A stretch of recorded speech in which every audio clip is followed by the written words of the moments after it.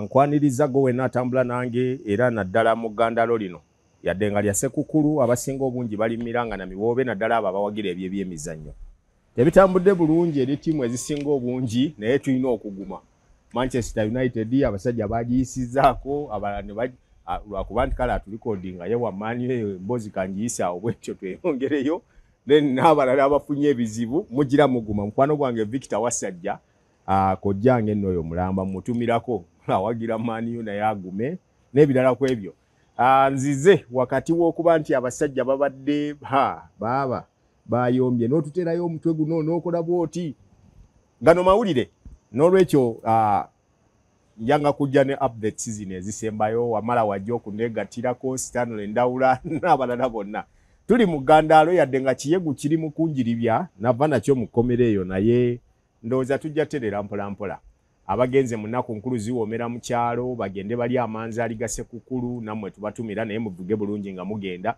ate era mujjukire eyo n'abagambye fees ziri awo kumpi abasinga baddeyo mu January. As we move on today tulina emboozi nnyingi gye tugenda okwogerako naye ng'ebisinga obungi ettaala tugenda oba toki yaffe tugenda gikuba mu nsonga za the retirement oba okukyusa reshuffle eyakoleddwa mu opposition nga bwe tulindirira ne ya Mwami Museveni gy'agenda okuleeta kuba bonna bakola reshuffle ezibeera after 2.5 years.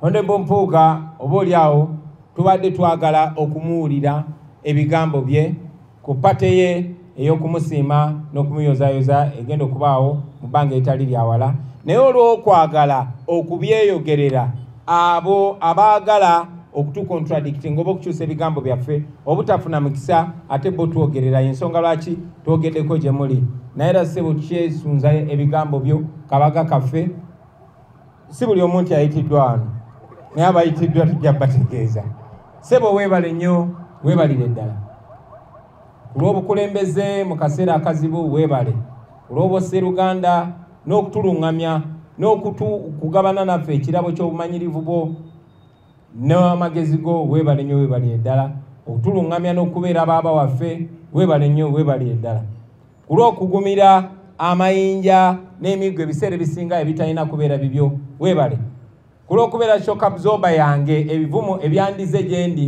n'obimira weebale nnyo ssebo era n'ebimu yongera obimirireko mpolampola weebale nnyo weebalire ddala nja kuwala okubasaba mwenna buli anaasanga Honorable Mpuga eyo gye tutali kuba ffe tetusobola mwebaza kimala mutuyambe mutwebalizeeko bwe musanga mu ekereziya mumwebaze bwe musanga mu katale oba mu kkubo muyimirize omwebaze ku lwaffe bwe musanga mukyala we oba abaana be mumwebaze temufaayo nze mbawadde obuyinza okumutawaanya mumuyimirize mumugambe Mpuga weebale nnyo weebalire ddala enkyukakyuka eno gye mulabye olwaleero si kukakkanya oba kugoba ng'abamu abatatwagaliza birungi bye bayinza okulowooza eno enkyukakyuka gye tukkiririzaamu n'omugenzi Mandela yakitulaga nti omukulembeze ku tipi ewasingirira ddala okubeera owakabi ate walina okuleetera abakulembeze abapya basobole omulabanga ekyokulabirako ate bagoberere mu ebyo ebirungi byakoze ssebo sigezaako kugamba nti oli malayika kuba tetulondangako malayika era tumanyi temubula birumira wano nawali naye akaseera ako tukulembereddemu obuzibu obwo bwoyiseemu tesobola bubuusa maaso era tusaba Katonda osobole okuba nga ogenda mu maaso n'okugabana obukulembeze bwo n'ebitone byo nga bw'osuubiza ate ne buvunaanyizibwa obupya bw'ogendamu oyongere okutuweererezaamu ssebo eri Comrade Ssenyonyi nga bwe tugamba mu geto olinnyeetokota ate nga y'amagye naye tukusaba obeere mugumu okyogeddeko nti weeralikidde ekituufu weeralikirire kuba engatto z'ogenda okwambala nene nnyo naye ate olina ensonga nnyingi nnyo okubeera omugumu okusinga okweralikirira kubanga weetooloddwa abasajja n'abakyala ab'amaanyi abamanyirivu ate nga bonna beewaddeyo okukuuma okubudaabuda n'okuluŋŋamya mu mbeera yonna eri mwenna bannayuganda tubasaba obugumiikiriza bwammwe obuwagizi bwammwe n'omukwano gwammwe n'okutambula wamu naffe kuba mumanyi bulungi nnyo y'obukulembeze bwe tububawa mu kaseera ak'obwannakyemalira. Tugezaako just kubawa example y'obukulembeze bwe tusobola okuwa eggwanga singa nakyemalira tunaaba tumugobye. Mwebale nnyo okutuuliriza bassebo ne bannyabo ku lwa Katonda n'ensi yaffe. People power, our power, NUP and everywhere. Mwebale nnyo mwebalire ddala.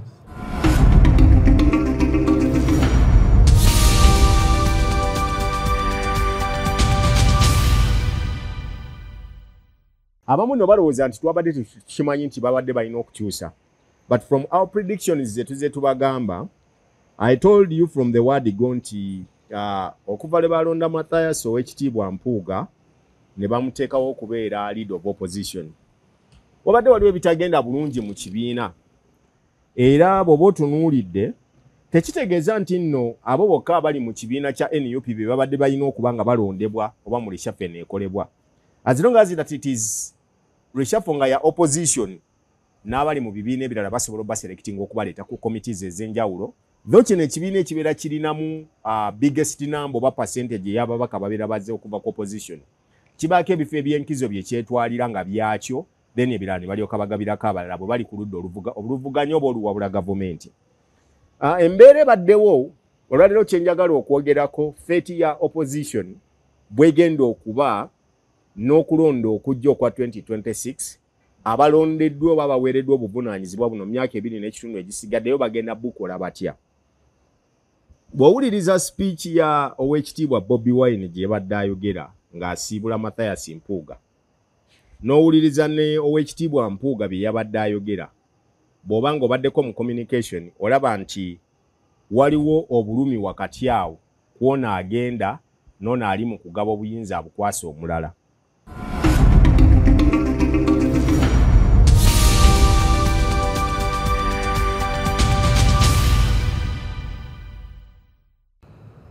Nga tukola ekitatera kubeerawo mu Uganda n'ebibiina ebivuganya.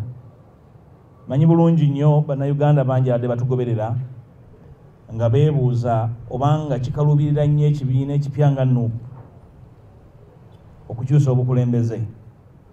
Nze wano bakakasa tukoze obuvunaanyizibwa bwaffe emyaka 2 n'ekitundu era situbwejjusa. Njagala kwebaza bonna be tutambudde nabo, okwebaza mu ngeri enjawulo ekibiina kyaffe ne president abanteekamu obwesige ne ttiimu gye bankwasa okubumbabumba ekibiina ekito ekyali kisaasaanye okijjamu omulamwa n'okubanga ku ssaawa eno kamera z'eggwanga zikitunuulidde. Twagala okubategeeza nti okukyusa obukulembeze kisoboka, si wano wokka mu NUP naye n'ewalala. Omukulembeze waffe omupya tujjamu obuwagizi era njala musuubiza obuwagizi bwange mu parliament, kubanga parliament erina emitawaana gyayo mingi nnyo. Tujjamu obuwagizi, njala kusaba bonna abali okumuwagira abaagala ennyo enkyukakyuka mumuwagire, temumutuma mirimu gitali gije, temumala mu maanyi nga yeewaayo nga yeefiisa okukola ebyo birina okukolebwa, temumutyoboola nga muyina omumulinyisa, temumuliisa byatalidde kubanga agenda kubanga atambulira ku maggwa buli lunaku. Twagala okubeebaza naddala mmwe bannamawulire abatambudde naffe nga tukola obuvunaanyizibwa buno. Obuvunaanyizibwa buno si bwa muntu, si bwa buntu, bwa ggwanga lyaffe. Era tukolerera bulungi bwa ggwanga lyaffe. Ona Bujoye Ssenyonyi obuwagizi bwange obulina era tujja kutambula ffenna okulaba kubanga ekikulu kya byonna kutereeza ggwanga lino buli muntu abenga alijjamu bulungi. Mwebale nnyo.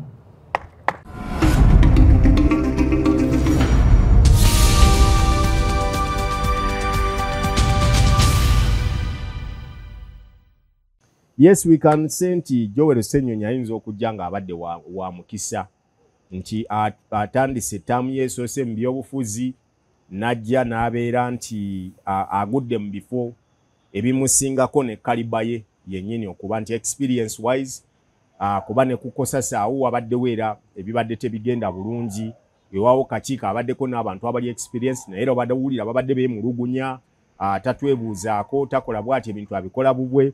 And then bw'omukwatira ate n'omukwasa ofiisi eno ennene nga experience ye nga bw'eyimiridde. Walifu Mpuga nja kubulira ensonga lwaki abadde yafuna ekifo ekyo nga tewali kyakkola kubanga by the time we bakimuweera tewaliwo nkolagana ntuufu wakati wa FDC ne NUP. Ate nga n'abamu abaali bavudde mu DP, abaali bagidde mu DP block beba abaali balinamuko ku experience mu byobufuzi. So most of the genuine oppositions ezali serious opposites ezali ziri oba committees baali balino ziwa ku bamuntu abamu ku balina obuvunaanyizibwa.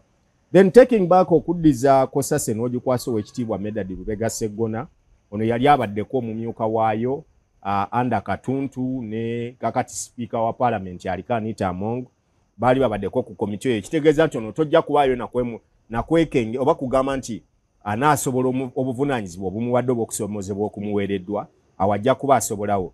But people like Ngazaaki era olaba nti bwe baatuka okumukwasa obwa commissioner awunzisira nga n'ekisanja takimazeeko ng'abuliko, babadde mu kuwoza, kuyombagana, kugobwa, kukolebwa ki mu ngeri efaananako bw'etyo. Bisumuluzo babikyusizza, bamukoze ebibadde bitategerekeka.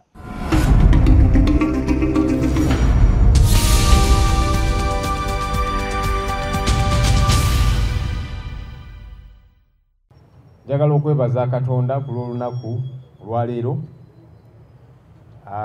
Weewaawo nina essanyu naye ate nga ntunuulira olusozi bangalagadde oluli mu maaso gange lwe nina okutabaala awamu ne bannange, naye nina essuubi nti Katonda agenda kunsobozesa. Njagala okwebaza obukulembeze bw'ekibiina kyange olw'okunteekamu obwesige.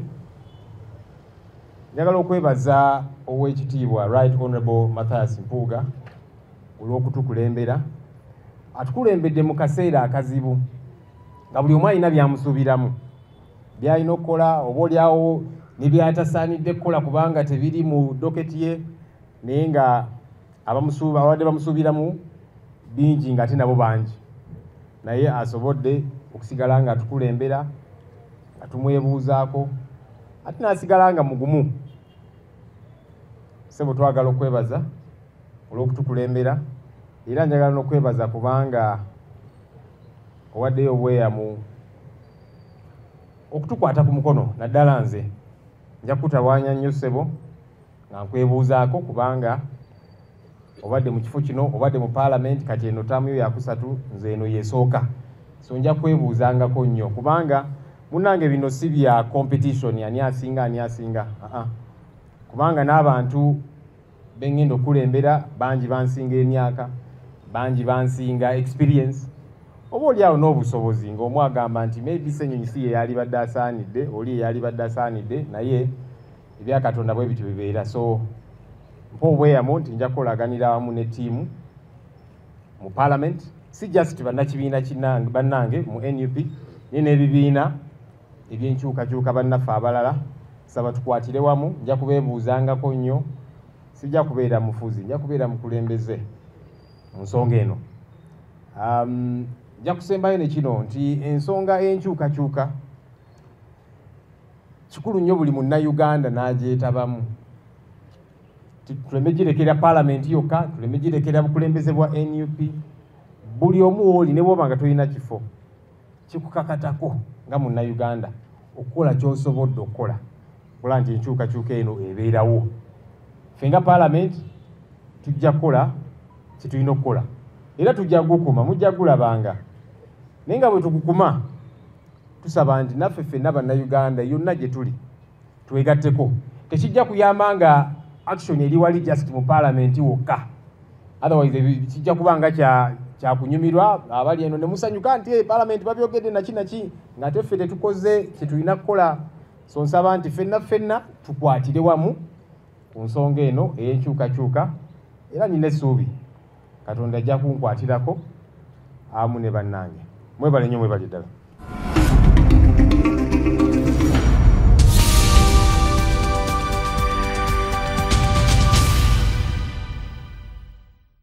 Then bw'ojja, yes, Ssenyonyi akoze omulimu gwe bajja kugamba nti yakola lipooti, naye era waliwo lipooti ze tutunuulira nti zaagenda mu ngeri yali ey'amatanka n'etategerekeka bulungi, nga bw'ogamba nti yaba mutulaki, enzigwa gye yaggwamu teyategerekeka.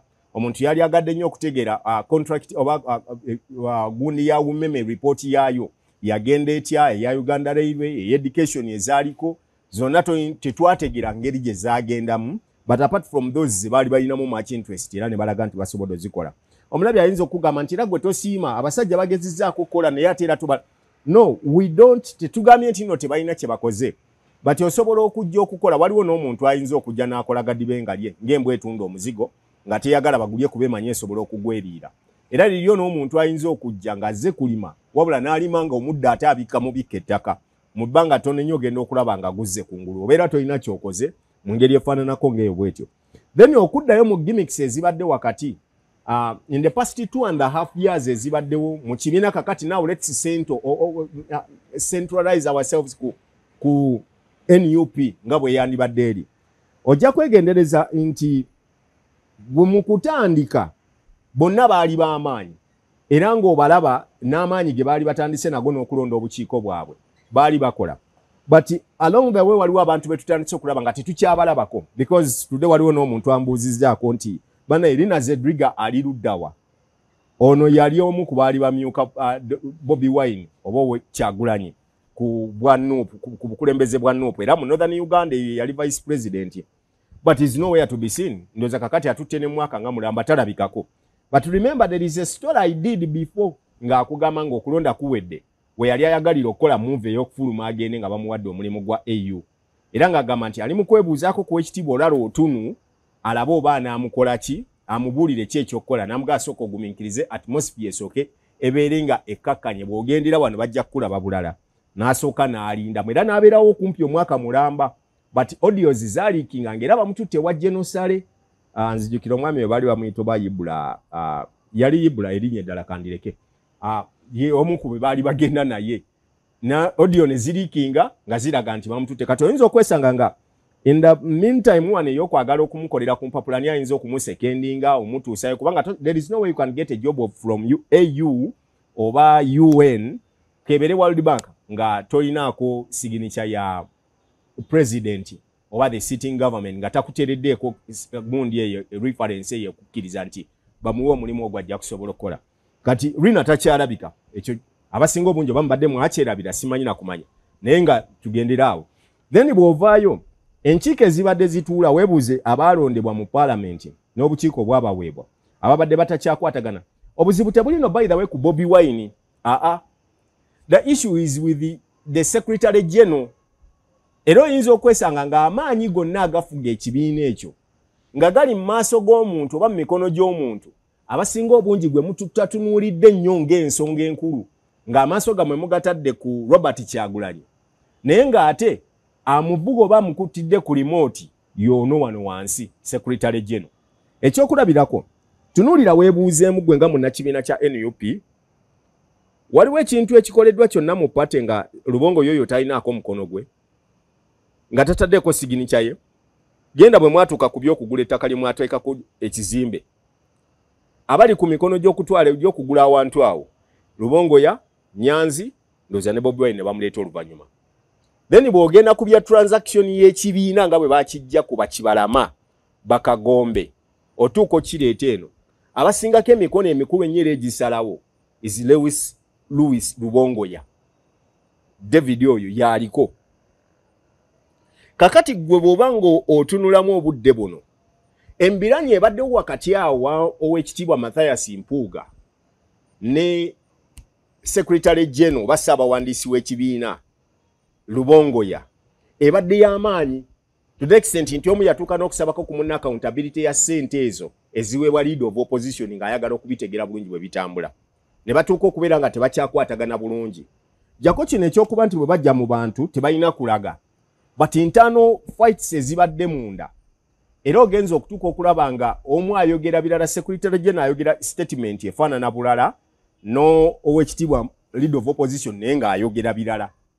Kati okuvaawo kwono oba okukyuzinga ani gwe tuba tuwaawo omulimu ogwo kubanga giving sigaya Ssenyonyi sijja gamba nti no muyisaamu maaso naye by the virtue of experience n'abamu ku basajja ababadde mu parliament awo there are some guys boyinza okugamba nti at least be baali wadde ono ne bamukwasa committee endala oba ne bamukwasa ekintu ekirala. Naye bwe kiba nga bwe kityo bwe kyagenze there is nothing now we can change nti abamu bakirabidde ku ange eno nti bano beekwasizza ekintu kyabwe kubanga office ezisinga obukulu awo tusooke tuteeke wali Kosase, tuteeke wali Public Accounts Committee Park, tuteeke wali bino eby'abakomisiona baninga bwe bagenze babigabagaba. Bano basinga tunulira office ziringa 2-3 ezeetaaga. Era olaba bazigabye mu ngaba yaabwe gye bazeetaagamu. And secondly, the coming of Dr. Kizza Besigye to join Bobi Wine, definitely wabadde oyongera okulaba nti wagenda kweyongerawo omuwaatwa. Wakati wa leader of opposition afulumya agenze ne mukama we. Omuwaatwa gubadde gugenda kujja kubanga bano ababiri nagamba okuva emabega tebakwatagana. Bayawukanira mu bintu byawo kutuwaka owekitibwa Mpuga n'owekitibwa Dr. Kizza Besigye bayawukana. Tebakwatagana omu yali munno olukwe. Era ogenda okumaliriza. Bano ababiri tebasobola tuula wamu ne bakkaanya. Tekisoboka kubaawo. Era togenda kulabayo bifaananyi biri awo nti oba owekitibwa Mpuga Zituuse agenda abuuze ku Besigye ewakaawe Dr. Besigye gyawangalire kasi. Tojja kirabayo ekyo ekifaananyi kyakoma luli muwe okutuwaka nga tebannagitunda. Kakati embiranyi eyo because me I told you nti yes amawulire ngalaba nga bwe gabagali nengateeka awo then nenzire emabega ne mmala okwetegereza kino lwaki kyatambudde bwe kitira ne kino lwaki kiri bwe kiti. Abasinga obungi simanyi bagamba Mbudini alina propaganda we. No, kati obuzibu obuli mu Uganda buli nti omuntu bw'aba tasobola kudeciphinga kintu kijjayo kukyetegereza nnyo kiyingira mu byenda byakyo. Omuntu bw'ajja nga asobola okumusingako okukitunulamu kiyingira munda waakyo ate anyiigira munyigire. Naye newe situlina kyabakolera kubanga buli omu yasoma ekintu kye yasoma oba buli omu alina kyategeera. If at all gwe ekyo ky'osobola na tugenderawo bwe watyo awatali kunyiigana kubanga this is a world of argument. Buli muntu aleeta endowooza egyasobola okuwaawo okaayana kiriwaawo wadde kiriwo olowooza otya ne tugenda bwe tutyo bw'oba otegedde n'obitegeera. Last time nabagamba nti gye tugenda okugendera empiki zino wammanga atudde mu ntebe gwe baagala okusiguukululawo bamubala naye ababala. Era bw'oba otunuulidde emabega awo wabaddewo embiranyi wakati wa FDC nga enkaayana ziri muli wakati wa Nandala Mafaabi ne Katonga Group. Kakati nga kibiyinza kuba kizibu nnyo okuddamu okugamba nti owandiise ekibiina n'okuzimba emisingi gyonna oginyweze. What they have done now, bandimanga bagala okukwata ekkubo erya Kenya lyebadde etambuliramu. If you join the forces ez'abano be tulowooza nti beba political giants abali mu byobufuzi bya Uganda, nga bw'otunuulira Besigye n'omuleetako muntu n'oleeta Lukwago n'obateekako omwana ono omuteeyo akajja Bobi Wine n'obayimirizaawo, basobola okuzimba coalition ey'amaanyi. Ekitakuwa ssuubi nti esobola okuwangula Kaluba coalition ey'amaanyi, quote me well. Why? Nga okyalina ono atudde mu ntebe nga yakyafuga ssente z'eggwanga, yalina amagye, yalina akakiiko k'ebyokulonda, yalina amakooti, yalina buli kimu. Kikyakutwalirayo obudde okunoonya engeri ki gy'omufulumya w'ofiisi eyo. Gy'amazemu emyaka 4 ng'agyonoonye okuviira ddala ku LC1 okutuukira ddala ku ntebe kwatudde waggulu. Kiba kizibu omusiguukulula.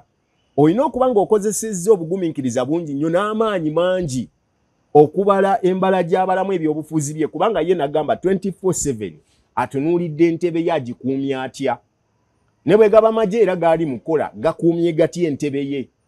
Tatunuulidde nnyo nti magye gaakukuma kubanga senga gaali ge gasobola okukuuma obulungi eggwanga, senga tetuwulira bino ebiyitinganamu ebijjamu abatujjubaze ne batukuba, simanyi bano baakoze bwe bati, simanyi tulina abayekera egindi. Ebyo byali badde obiwulira nga tebikyaliwo mu ggwanga nga Uganda bwe liyimiridde. Ne bwe tubanga ebyo bikya happeninga, ekitegeeza nti the entire security and the budget plus everything we see bikuumye omuntu omu gwe binywezezza.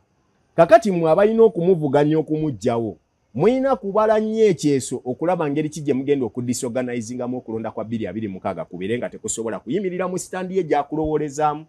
Because as usual tubadde era tulaba there are so many people who just bameruka bumerusinga nga biki oba nando bankiyite ntya bikitengejja ku mazzi najja aze kwesimbawo. As we speak now kakati Katumba oyo ali ludda wabano bamayambala, simanyi kyalya, simanyi na Nanse Kalembe babuuze ko baliwa.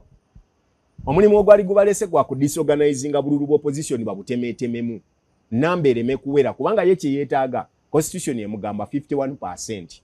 Ne bw'aba afunye 51% gwakaka ewuwa ayagala yakalulukamu akakulemesa okuweza 51%, ne bw'oba olina 50% nga yalina 51 aba agenze. Because if he takes the 51 gwe osigaza 49 ekitegeeza nti toqualifyinga kugenda mu ntebe eri constitution nga bwe kugamba. Kati okudisorganizing akalulu kaka akamu akatwale kyekuteekerawo bano abantu. Oli najja naga nze ngenda kulonda Mayambala, nze ngenda kulonda Katumba Oye, ngenda kulonda simanyani. Olwo obululu bwa opposition buba bumaze okufa. The percentage will never come up. Ate bw'ogattako nabo bennyini okuba nti tebasobola kwekkiririzaamu nti omanyi, let's line up one person ajja asinga omusajja ono tulabe engeri gye tugenda okufaafaaganamu naye. At least naye aleme kuweza percentage eri gy'ayagala naffe tusigaze gye tulina. Naye bw'abanga akumanyi nti mu kuyingira mu kulonda asoose kubuuza kakiiko ka byakulonda n'akabuuza nti tulina balonzi bameka abali mu register abatuufu nti miliyoni ziri 35. Ntoke bwe ziba nga zirimu 35 bannansi be tulinawo nti kakati tulinawo bameka abali mu kibiina kyange ekyenaalemu Secretary General naye n'amubuulira nti tulina miliyoni 6 n'amanya atandikira ku ezo. Kakati ku bali 35 bajja muga nti abeewandiisizza bali abalonzi miliyoni 11. Bw'aba ayinayo 6 guli muba musigaza miliyoni 5 ze mugenda okulwanira. Definitely abamazeyo okubala ngenda kabba ntya oba ngenda disorganizing ntya. Kati ate ekyo kyekitanaba kubeera ku side opposition tenaba kukituuka ku kibala. Bo bajja buzi nti tugende tuvuganye n'akubulira kimu ku ballot paper tuli bwe tunaye singa mujja n'ongamba nti before going to election kubanga mutunuulire engeri gyakubalamu webuze what is the essence of the opinion polls zaakola nga tugenda mu kulonda. Akulaga nti ne bwe muba mugenze ezo zibeera nga references zagenda okukozesa nga mugenze mu kooti ne bwali baakubye gw'ovuganya gwe byo biplaningidde n'obiteeka mu kubo era n'omanya nti nina abalonzi bange bali bameka era n'okakasa nti bwe tuba nga tugenze mu kalulu kano nga tugenze head to head mfuna mmeka naye alina mmeka. Did you carry out such research ne zibeera ng'ozirina otambula nazo? Bw'obanga ebyo byonna tonaba kubikola, my dear brothers and sisters, tuba tuli mu byabufuzi bino bye tulowooza nti no byakuyisa kiyisa mu lujja na kufunirako accountability ya ssente z'abazungu mu ngeri emu oba endala. Then ekyo kiteeke wali. Okay, we look into the abana abalondeddwa oba kale tulabe reshuffle yakoleddwa emyaka 5. Njagala twetunulemu mwenna gwe buli mulonzi gy'oli. Do you think nti okoze ekimala ekyo ekikuzaayo mu balonzi okuwa akalulu gwe balonda era mu abatudde nga abali ku ludda oluvuganya gavumenti? Kwanza sijja tunuulira gavumenti olw'ensonga oba ekoze bulungi oba ekoze bubi era eri mu kwekuumira mu buyinza. Tolina kyogenda kubeera nti okikyusa ku ekyo. That is their plan gye balina. Ne bwe batuula mu kabineti ne bwe batuula bo bebanyi nti bali mu kwekuumira mu buyinza. Kakati gwalye n'abavuganya plani zizo kizoolina okulaba nti mapeesa kigabadde asinga okunkubisa obungi myaka 5 gano gemba nkolako. Njakuwayo ekyokulabirako kali kalulu ka 2011 nga tugenda 2011-2016. Oweekitiibwa Erias Lukwago yali alondeddwa okubeera Lord Mayor wa Kampala. Naye yeefokasingako omuntu omu okuyingira mu City Hall eyo teyafaayo kugenda n'abantu bameka bagenda okuyimirirayo kola mu bwe ne beetuuka nga beetaaga okubaka amateeka agayisibwa n'ebintu ebirala. Anaabikola atya? Ekyo teyakirowooza nnyo. Naye agenda okutuuka wali mu Parliament mu KCCA City Hall abana ne bamusamba omupiira ogenda okukakana ne bamwimpeachinga ne bamufulumyako. Kakati bw'akomawo ne muga nti Oweekitiibwa omanyi ku luli walagajjalamu ate era nga nzijukira nagenda nako ne muga nti mpise ku baluyiga abo babadde walinga ku Ministry ya Finance ne kakati oba wali n'ekizimbe kya Auditor General mugamba bayiseeko awo nga balina bye bateesa waliwo olukwe bagenda okukolera mu ngeri eyo ekisaagirizi naga Lubowa abo tebalina kye basobola kukola baawunzika bamufulumiza City Hall n'amala emyaka egyali gisigaddeyo nga tatuddemu. Kakano olwaleero bwe yakomawo ku kisanja ekyaddako yafuba okulaba nti tagenda omu n'aleeta bakansala babe bagenda okuplantinga mu bifo byonna asobole okuweza kye bayita kolamu ng'ali mu kanso. Same apply to now to opposition ey'olwaleero.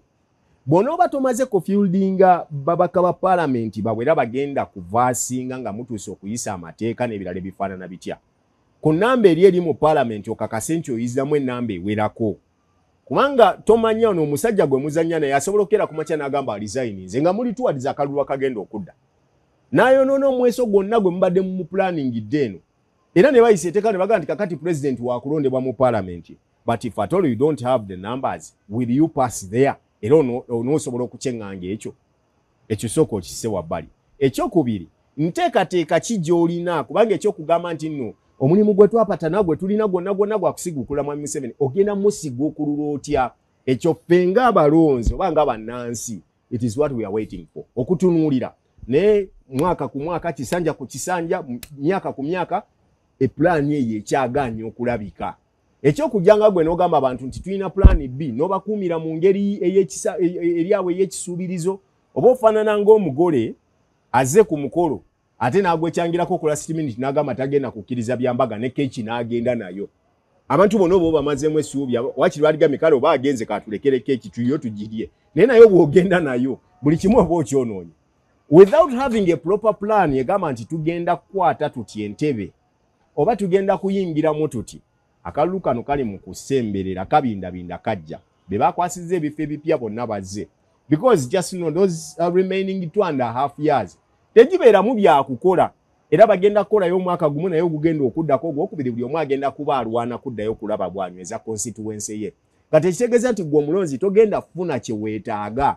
bwe tunaba tutunulira nti parliament yegenda otuteeseza amateeka ageetaagisa nsuubira ebisinga ku ebyo tuze tubyogera because what is happening now today mu ggwanga mbyogedde emirundi egisinga obungi but according to what happened yesterday nabadde nina okukuba omutwe ogwo kankikutegeeze kubanga story yabadde efulumye yantuuseeko kikerezi nga nina ogikozesa then tomorrow tudde nga tulina kye bayita detailed information yegenda okubanga egituulamu okugenda kwa Mpuga mwegendereze nnyo omusajja ono gwe bayita Louis Lubongoya mutunuulidde omusajja oyo ng'ebyokusaaga naye nyinza okubagamba nti ye nannyini National Unity Platform eyo gye mulaba mulimbuulira gye biriggwera akaseera kayinza otuuka omusajja oyo n'abagamba ekibiina kikye ebisingawo ku bino tuli bisanga mu mwaka oguddako mbagaliza omwaka ogujja Mukama Katonda abankuumire mweraba